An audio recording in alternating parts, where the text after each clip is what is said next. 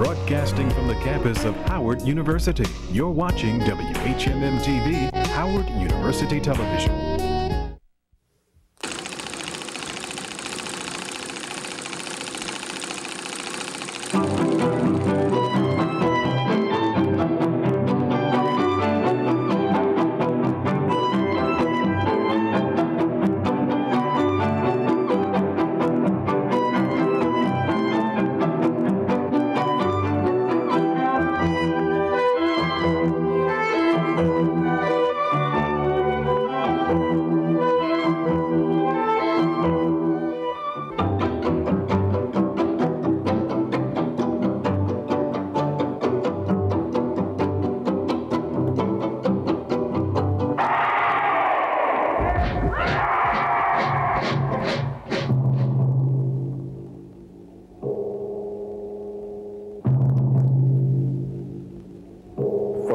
It was very easy at that time to make the comparison between the rise of Nazism in Germany and the rise of the national party state, the apartheid state in South Africa. And there seemed to be no difference between the two types of racism. It was very clear to us that it was the same disease being replayed and being reintroduced in South Africa, and that it had not, in fact, been destroyed.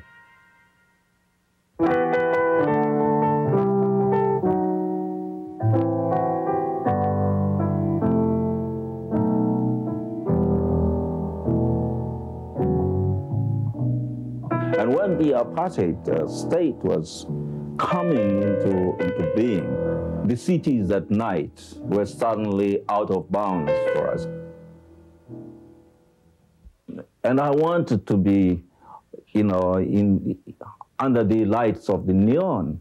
And it just irked me that I could not walk about at night, and I was treated as if I was a criminal simply by being in the streets at night. When a policeman told you, get on the bus and get back to the township, what are you doing in the center of the city at night?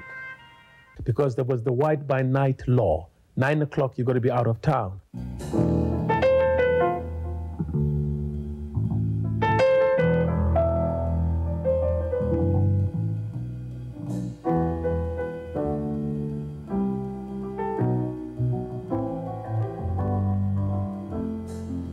The lives that the blacks were living were pretty appalling. One could not wait for the revolution to come along and rescue one from this kind of impoverished life. So anything that came along to provide the fantasy was most welcome.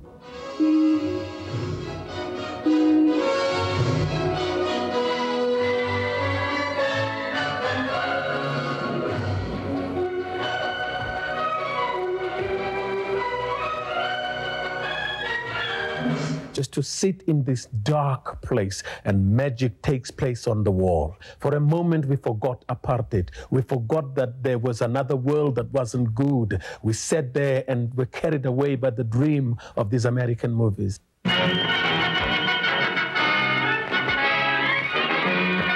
biggest thing for a black person was to take someone to the cinema. When I sat in the cinema, the world opened. I saw words London, America, Europe. Then the world in my head got bigger. I could see other people. I could understand other worlds, other languages, other cultures. That was cinema. It brought about an incredible understanding to the black people in this country, that they, especially as a young black boy, that the world is not South Africa. We're part of a bigger world.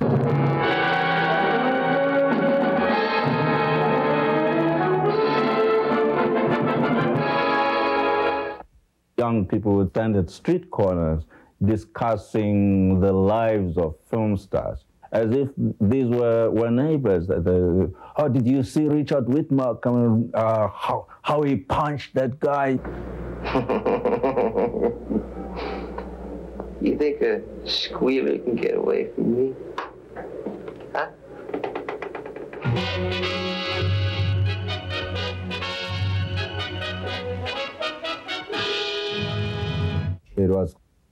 entirely out of the question that you could actually go to the same cinemas as white people. The cinemas in South Africa were always, of course, segregated like everything else. There were black cinemas and white cinemas.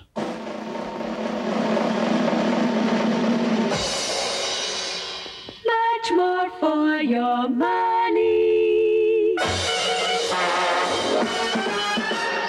King size Coke has so much more for you. Big king size has so much more for you. You get value, lift. Refreshment too. Coca-Cola refreshes you best. You wouldn't see the second feature until the owner decided he sold enough soft drinks.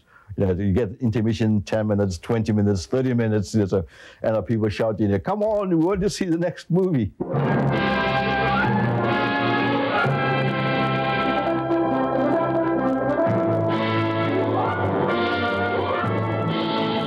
used to hustle right through the week, carrying old ladies' bags, trying to do everything, be nice to mom and dad, especially Friday, because the biggest outing was Saturday, going to the cinema.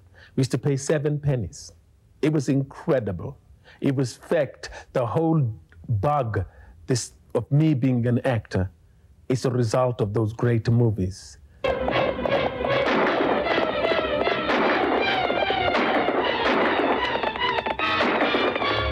Zorro rides again, and Zorro rides yet again. All American, of course, Spy Smasher. Tex Ritter, Roy Rogers. Clark Gable, Betty Grable. These films were influential in the way people try to dress. Say, for instance, Richard Widmark. He wore a hat, raked at a very snappy angle. And after that, everybody who wore a hat or who could afford to buy a hat wore it at the same angle. It was the style that captivated the imagination. This program is coming to you from the Cotton Club in Harlem, New York City. Now, Cat Calloway, the Prince of Heidi-Ho, will entertain you with some hot jar razzmatazz.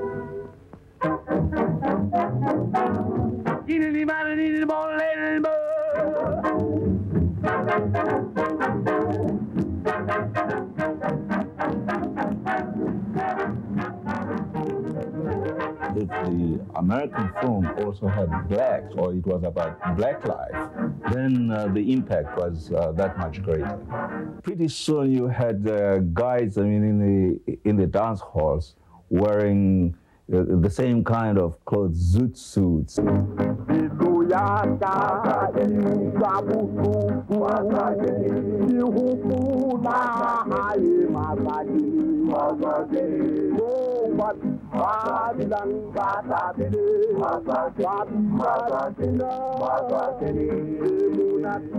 Young people, young boys were actually writing to America that get hold of the catalogs showing special shoes like Florsheim shoes. And when these boys were going to parties at night, they would pull up their socks and they'd show you these shoes, and they used to call them can't gets. You see, because you couldn't get that shoe in Johannesburg, they said. See, this one comes straight from New York, man. It's a can't get.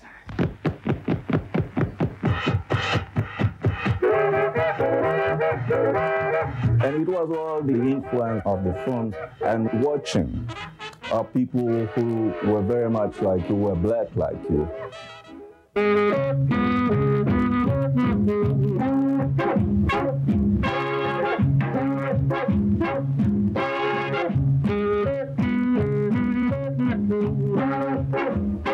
Hollywood had a tremendous influence on the lifestyles of the black community. And some of the influences were inevitably bad.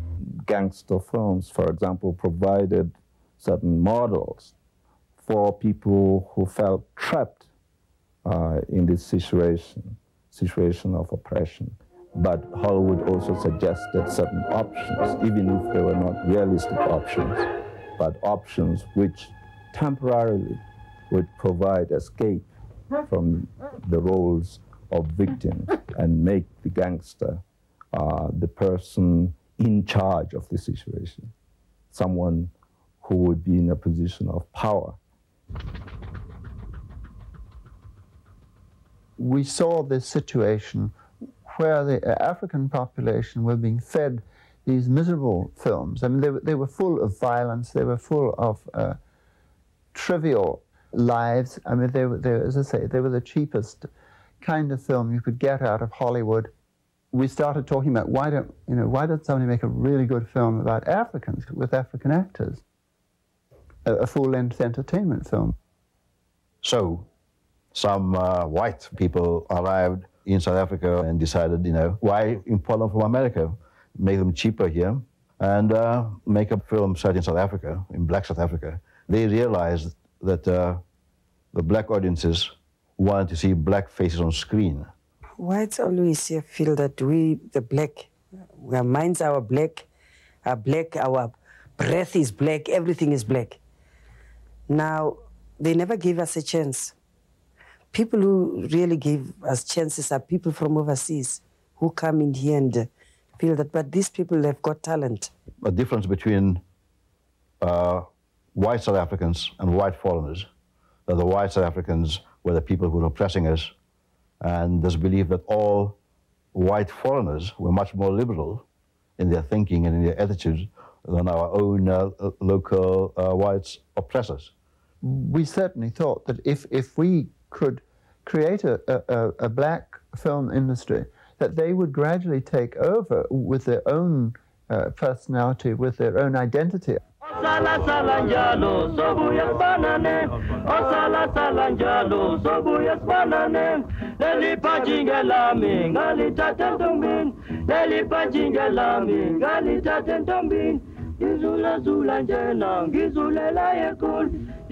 Looking at it now, it seems so unreal. It does seem like a fantasy.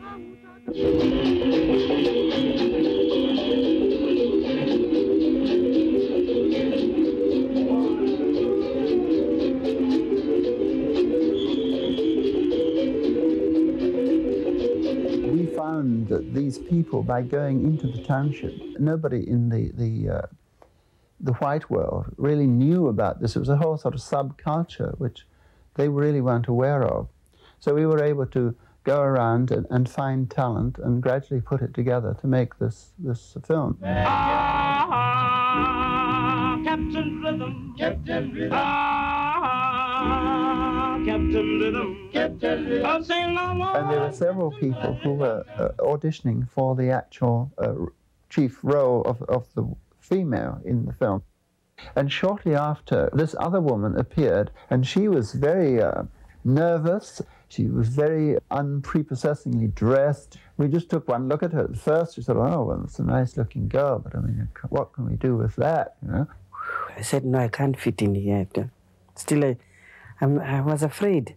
She got in front of a camera, and it was like something out of a movie. I mean, suddenly, this woman took on a whole new personality. Her eyes sparkled, her face broke into a smile, she had a sort of swing to her body, and she sang like a bird. I mean, she was just absolutely wonderful.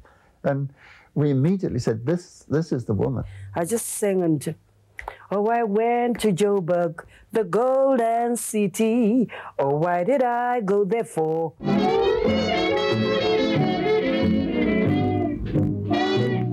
I came to Joburg, the golden city. Oh, why did I come here for? I'm a long way from home in Joburg City, so far away from Accra. Oh, a man with slick talk from Joburg City. He was the man that I loved. He bought me jewels and clothes to say, and stole my heart away. Oh, I came to Joburg, the golden city. Oh, why did I come here for? I'm a long way from home in Joburg City, so far away from my home. And it was just around the time we were making that film, the nationalists got into power. It gradually became evident over the next couple of years, fairly quickly, they started to introduce more stringent laws. They had already got these ridiculous pass laws. And one night, apparently, Dolly was out late somewhere or another and got arrested. It was not so late, but you know, the vans and everything at night, more especially in the white suburbs. The police were so hot then, I was afraid. I thought I'd take a walk down the road one evening. I was arrested for pass.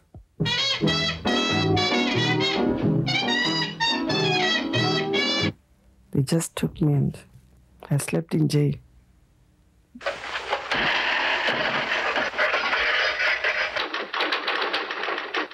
We immediately spread this over all the newspapers, making the regime look stupid. I mean, it made those laws look ridiculous.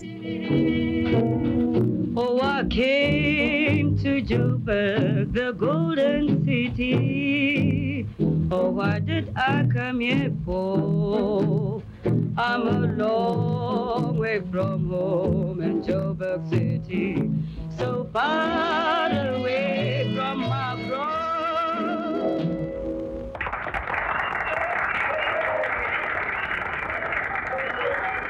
There were no trained black actors, which is why most of these films were musicals. It wasn't properly thought through in many ways.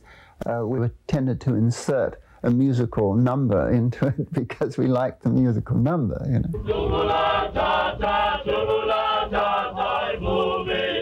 One of the things which was quite amusing was somebody heard these men in the street lifting a very, very heavy object. They were singing, and somehow or another we all got intrigued with this, and we said, let's reproduce that on film. They had a marvelous kind of rhythm to it.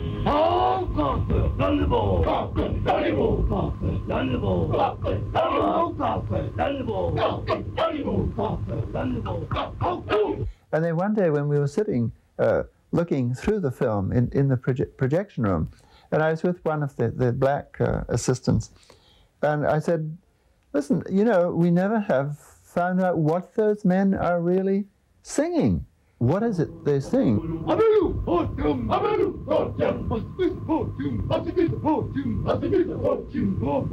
And he said, oh, you didn't know? I said, no, I didn't know.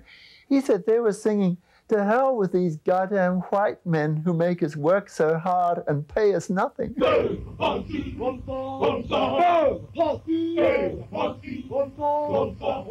We decided, forget it, we would just leave it in the film, and of course it amused the black audience enormously. The plot didn't matter. A film shot with people you recognized on streets that you knew.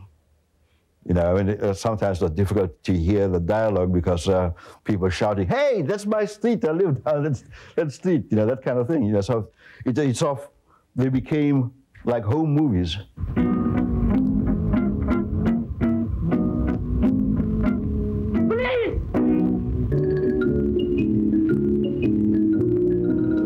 It was not a very carefully planned film. But what came out of it was something that was of tremendous import to the Africans at that time. Too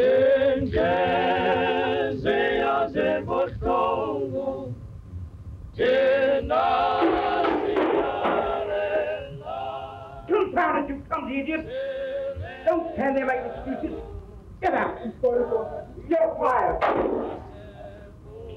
It suited the psychology of the audience very well because they identified, you know, somebody who was in a very simple job, people doing this kind of thing, who could then suddenly become recognized as an individual.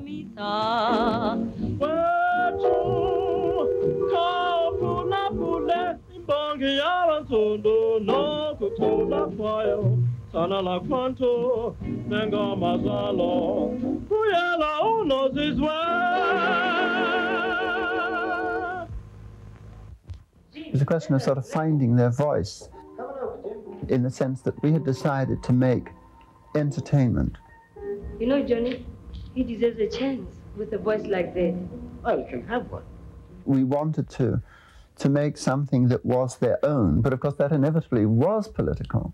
In fact, the population got an enormous charge out of it. They really felt that this was their film. It was an expression of themselves, of their own personality. They had never seen an actual African starring in a movie. This was quite unknown.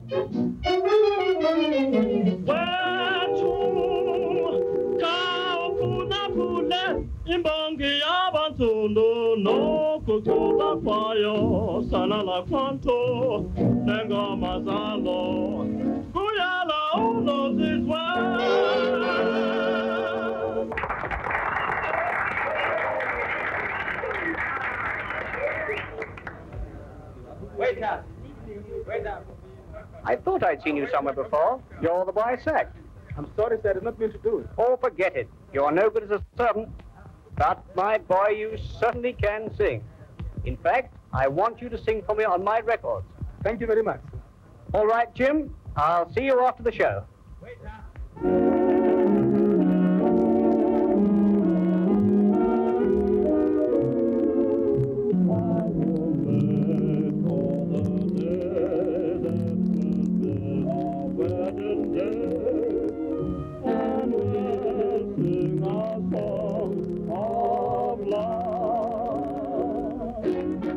As we know, a film has a tremendous emotional effect on people. At that time, it meant that those black people who were starred in African Jim, they became the equal of the Hollywood film stars instantly, just by being in that film.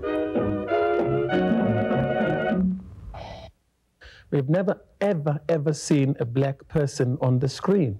That was a whites-only affair. And when Jim Comes to Joburg was shown, it was like a miracle. We saw black people in this movie. We saw black people talking. And then it was shown to the black audiences in the townships, where it practically created a riot. It was so successful. That continued, but what happened in the interim was that we really hadn't realized that we were treading heavily on the feet of the commercial organizations. They wanted to prevent us distributing our film. Everything in the film, in the theater, was controlled by white money, white people, white cameras, white soundmen. These people were very hard-nosed businessmen.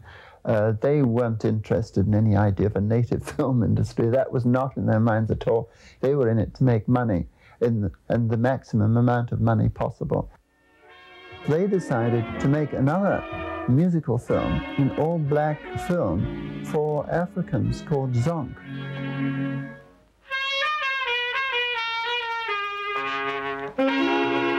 Here's a surprise. Most of you good people have heard Europeans impersonate darkies. Tonight, ladies and gentlemen, we give you a darkie impersonating a very famous European who impersonates the darkie. Mammy, I'm riding the wings of an autumn breeze. Back to my memory.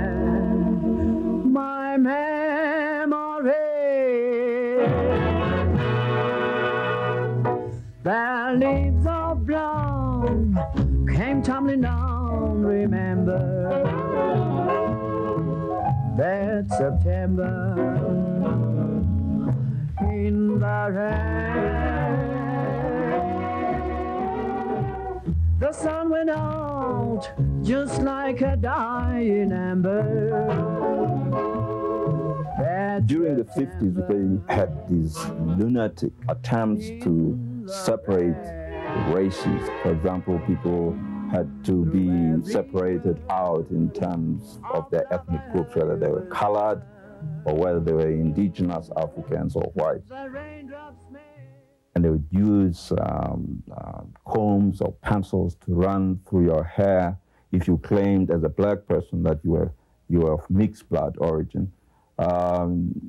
or stab you quickly with a sharp point of something, of an object. And it depended very much on how you yelled out in pain.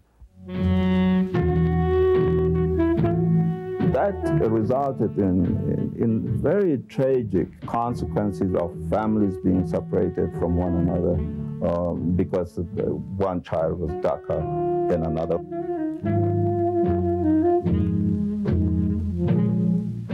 Everything was for whites in South Africa. You have to understand apartheid. It divides even the way of thinking. Even in the township where I lived, everything, it had to be white.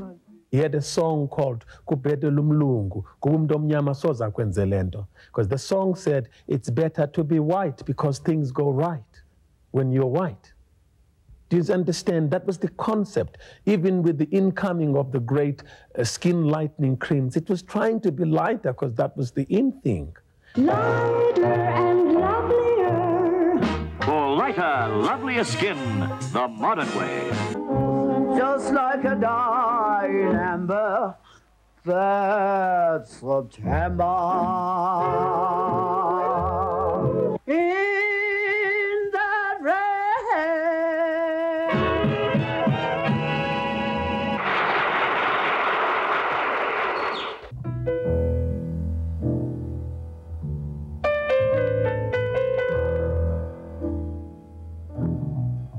What strikes you about those films in the 50s? We didn't see very much of our lives in specific terms, or in South African terms. One of the people who appeared in Johannesburg was Sultan Corder, because he was coming out to make Cry the Beloved Country from the Alan Paton book. There is a lovely road that runs from Ikopo into the hills. These hills are grass-covered and rolling, and they are lovely beyond any singing of it. Cry the Beloved Country was as important for South Africa as Uncle Tom's Cabin might have been for the United States. For the first time, the international community was really alerted to the plight of Black South Africans.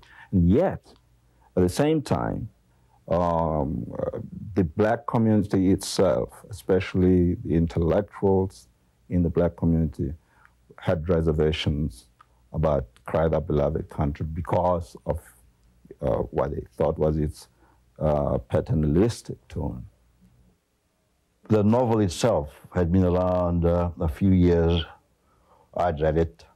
It did a lot of good things in changing some people's perspectives. But then the film, it had professional actors, big names like Canada Lee, Sidney Poitier. It was, for us, the first professionally done, serious, if you like, film about what it was like to be Black in South Africa. I have another great sorrow. You must tell me. A son, maybe. Or a daughter? Son. Absalom is his name. We sent him to look for my sister, but he too never came back. Now I'm still more afraid. We will try to find him, my friend. It was about us, shot in our locales.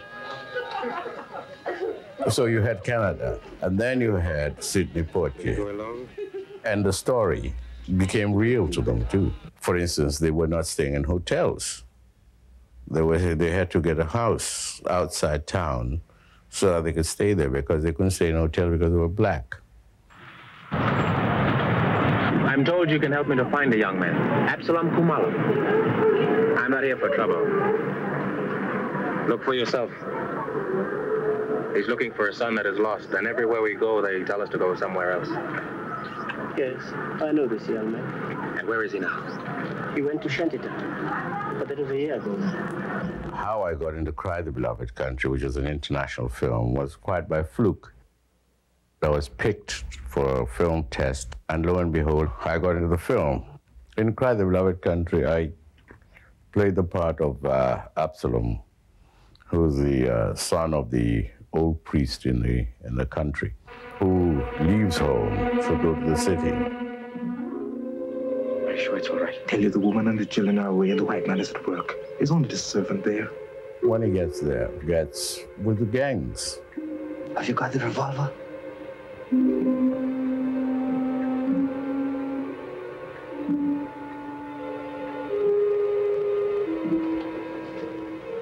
What do you want? One money and clothes. How can you do such a thing?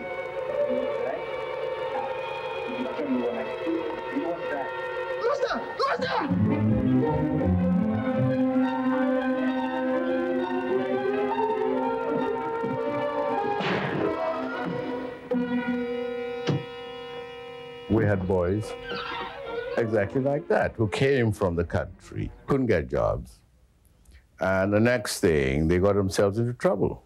And this is really what Absalom was. I find you, Absalom Khumalo, guilty of the murder of Arthur Trevelyan Jarvis at his residence in Parkworld on the afternoon of the 8th day of October. Have you anything to say before I pronounce sentence?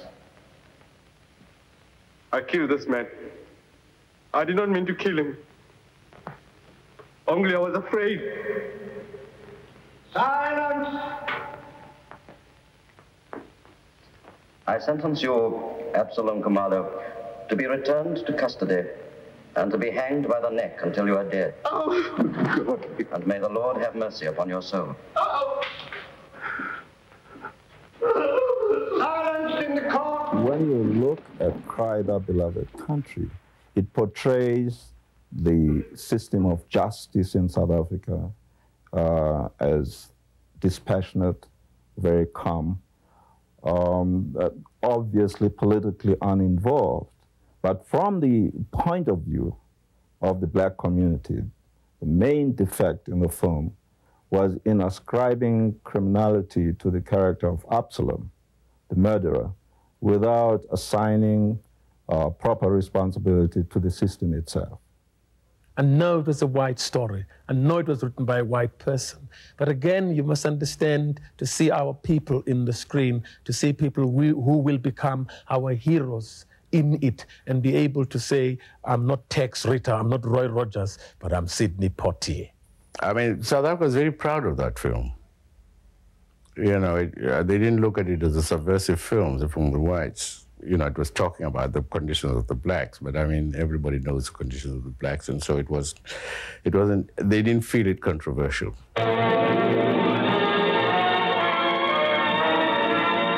At the Coliseum Theatre, Johannesburg, and simultaneously in Durban and Cape Town, the great film Cry the Beloved Country has its world premiere, the most brilliant film premiere seen in South Africa.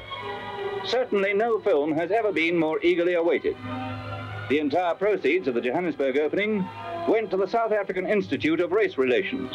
The preview was attended by the Prime Minister of South Africa, Dr. D.F. Malan.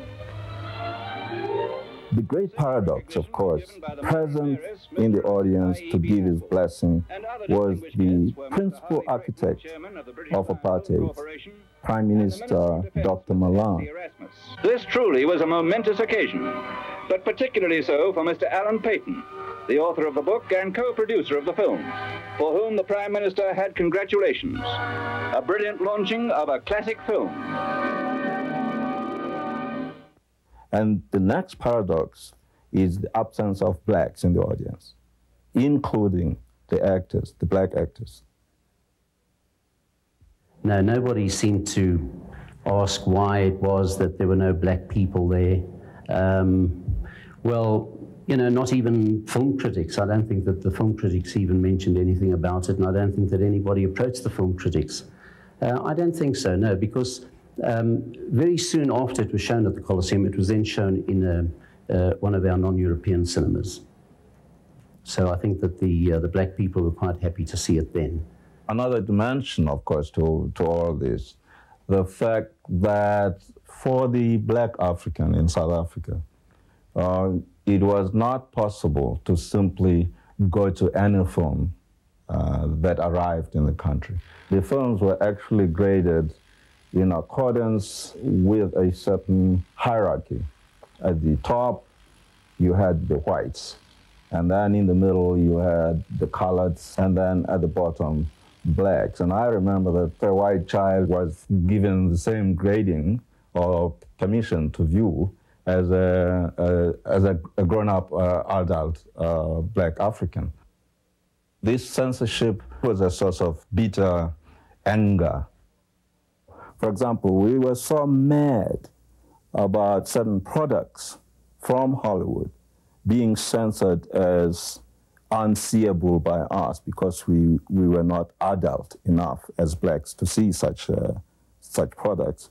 And I remember at times we petitioned the industry in Hollywood to intervene in our behalf against such censorship. And I don't remember them doing anything about it.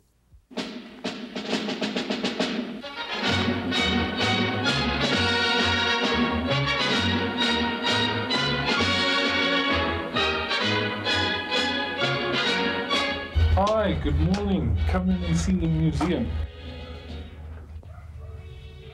In this room you have the lights from the Colosseum, and this here, the African Consolidated Films, this is an original hand-painted glass mat that was used in the 20th Century Fox African Consolidated Film trademark. This room is probably the culmination of everything that is cinema in South Africa and America.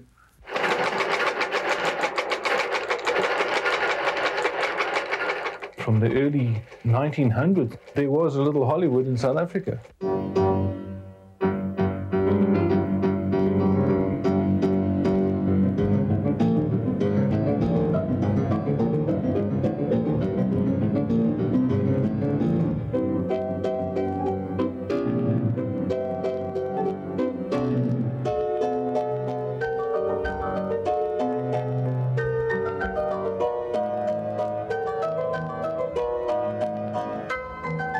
The interesting thing was that the South African film industry made cowboys and Indians westerns between the white conqueror in South Africa and the Zulus. And later on, Hollywood itself went out to South Africa and made the same kind of film. But when you think about it, you realize the mythologies of white conquests of native races are virtually the same and interchangeable.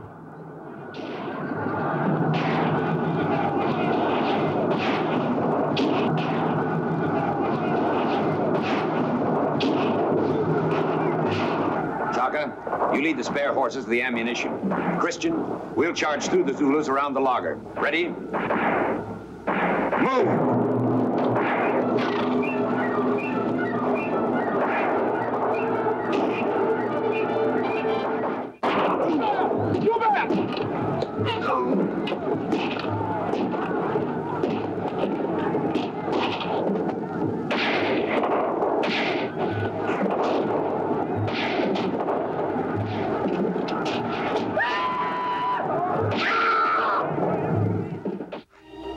I can hardly believe it.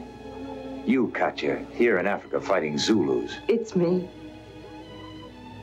It's still good to see you, Katya. It was good to see you, Paul. For everybody. The tea set and ashtrays were part of the 20th Century Fox flair, and tea used to be brought in the 20th Century Fox cups and saucers and was served, and it just made something nice. It wasn't just an everyday tea set. Mr. Edward F. Lomba, Managing Director of 20th Century Fox in South Africa, signs a contract with the Director of State Information, Mr. Pete Mehring, to give worldwide release to information films made in South Africa. Movie and television outlets are included.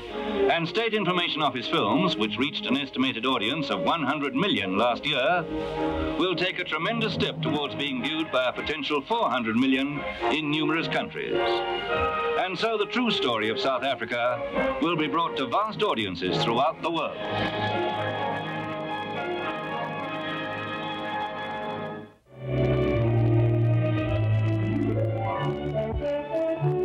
On the Indian Ocean, we arrive at Durban, South Africa's favorite resort for a holiday. The beach here is a favorite health resort. For the elders, there's the game of bowls, the old British sport of bowling on the green. This is the most popular recreation in South Africa. What we found reprehensible about Hollywood and its intervention in South Africa was that they could accept business of creating propaganda films for the South African government, at the same time exploit the potential audience amongst the black communities of South Africa without taking any responsibility at all. When thinking of a holiday, we recall the world's great vacation resorts, but seldom count in South Africa. But here on the Indian Ocean is one of the fairest and finest.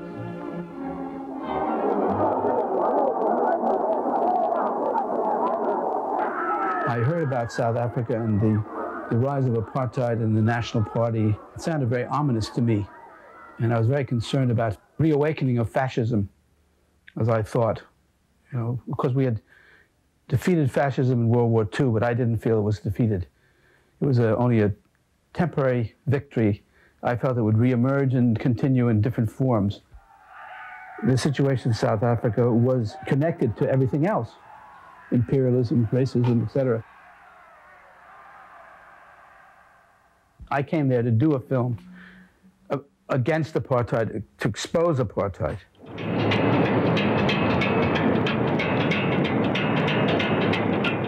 Particularly in Johannesburg, I thought, I've seen this place.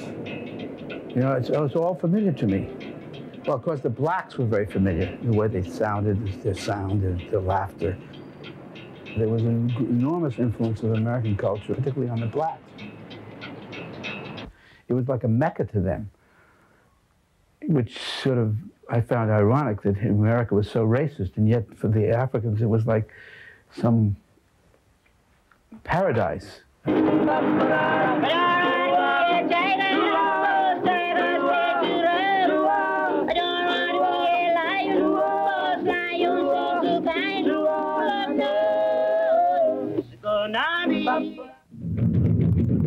The music, the films, it was like being back in America.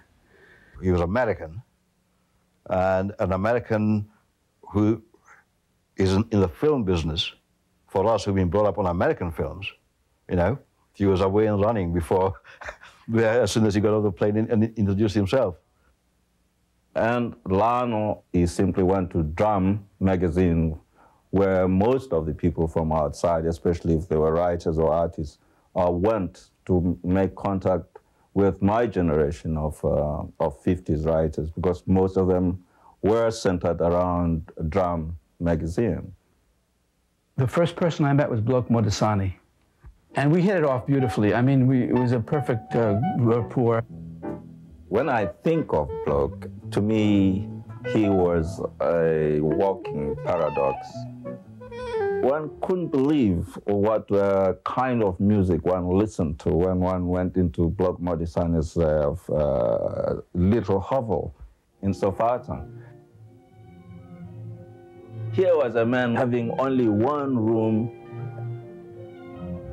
In a corner of this room, a little record player. And suddenly you are walking into this yard and you hear Mozart and Beethoven being played. And of course, this man was obsessed with all these different cultural experiences. It seemed so unlike, so improbable, so implausible.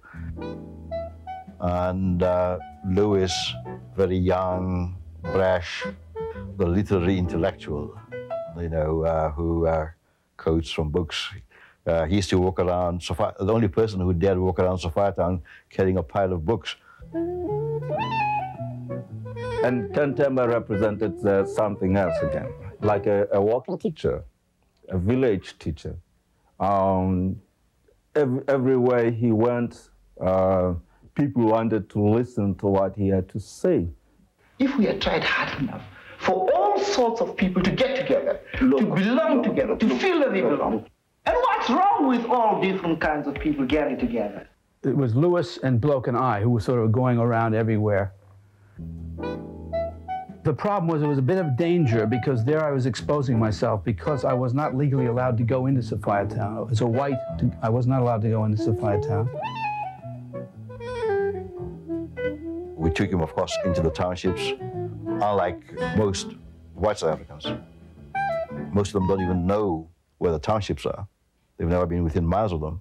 He was taking all of those risks, which a less than conscientious filmmaker would have simply bypassed. He would have wanted to get on with making something and then getting the hell out of South Africa.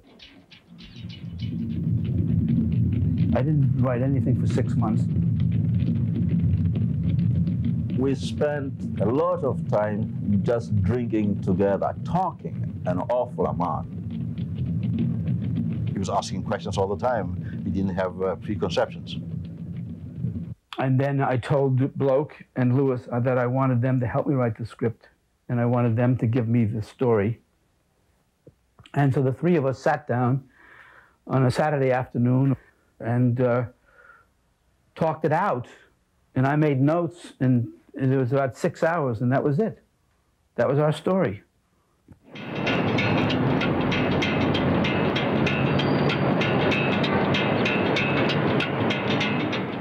From the beginning, I had an idea what I wanted to show, what life is like for an African, what pressure he's under, what humiliations, what pain, what suffering Africans have under apartheid.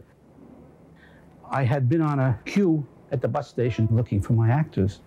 I was casting, because they probably thought I was nuts. You go on a bus queue to cast your actors. No, they went along with it. And of course, that's how I found Zachariah, my main character. And then the people who became involved as actors in it, who had no training whatsoever.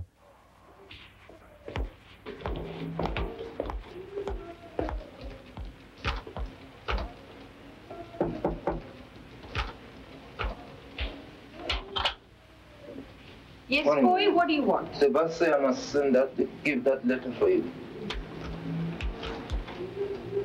My husband fixed your horse? Yes, ma'am. What's your name? Zachariah. Zachariah? Yes. No, that won't do. I'll call you Jack. All right. Hang on, there's the phone. All right, come in. Jack, how could you have been so stupid if you didn't understand? Why didn't you say so? But madam, it's not my fault. You tell me that I must wash the floor. Don't answer back at me. I'm not going to take that cheat from you. Do you understand? And hurry up with the vegetables. You make me late enough as it is. You know, Myrtle, I don't think you're treating this chap Jack quite rightly. Oh, you too soft. They're only simple country natives who come here in a completely inexperienced, don't know the first thing about electricity or brooms, and you treat them as if they must cook mushroom soup. These people are uncivilized. If you could have seen the way that boy looked at me in the kitchen, for 2 pence he would have slit my throat. I tell you something, they're just savages, savages. People were playing white people, were mostly progressive white South African, but they were so aware and so familiar with the brutalizing aspects of black and white life in South Africa that they were able to project this so authentically. Speak to me or call me boss, understand, eh? Yes. Niggas are getting too cheeky. Can you work, John? Yes. Are you sure you can work? Yes. I don't want any lazy cappers on the job, yeah? No, I'll work. Let me see your pass.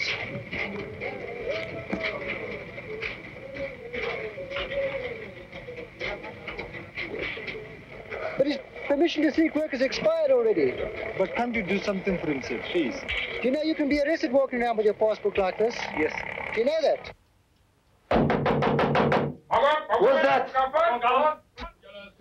coming now. Oké, waar zijn? Wat doe je hier, man? Kom, kom, kom, kom, Wie zei? Je liegt, man, je liegt, kapper. Wie zei? Man. Waar is je permit? Wie zei? Waar is het permit? Hier, jij liegt. Je doet net op, wil je hoer, man? Pak je hoer uit. Waar is die permit? Kom, wees mee voor mij.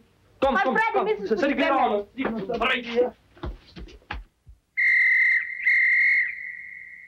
While we were making Comeback Africa, there was, of course, the treason trial of about 156 political leaders going on in Johannesburg at the time, an attempt to curtail freedom to speak.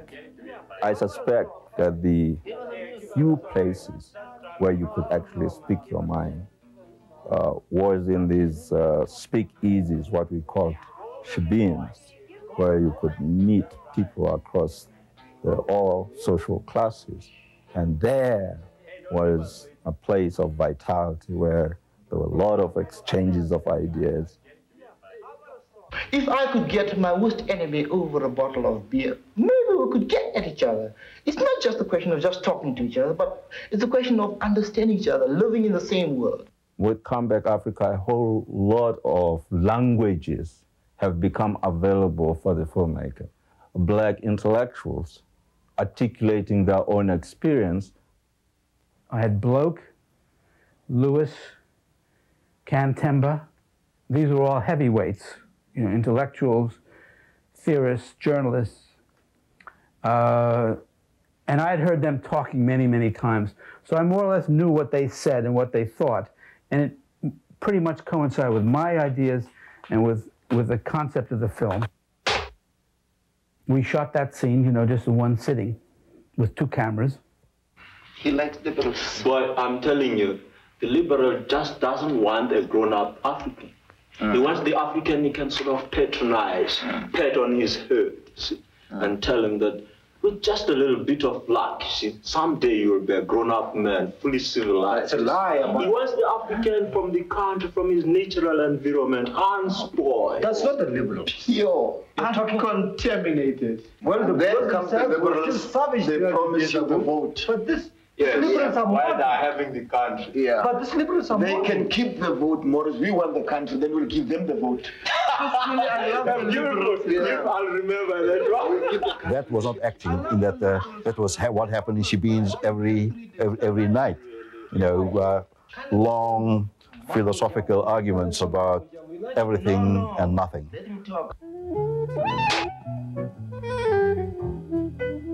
And what Comeback Africa represents is a shift from white people trying to express a vision for blacks and allowing blacks to express themselves, to be in control of their own discourse, if you wish.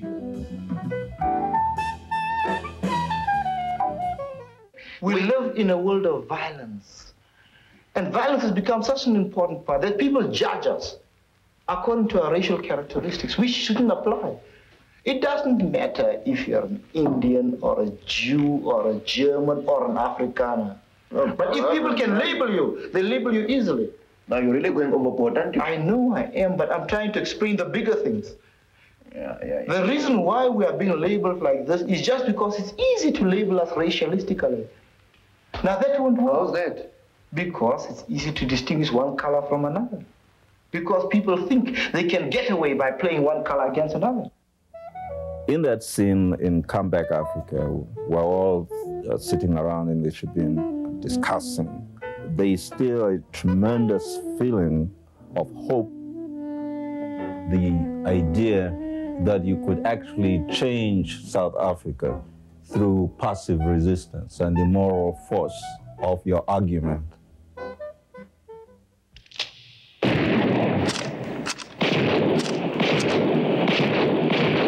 A few months after that, I find myself in Sharpeville witnessing the massacre of African people, single major event of the end of the 50s.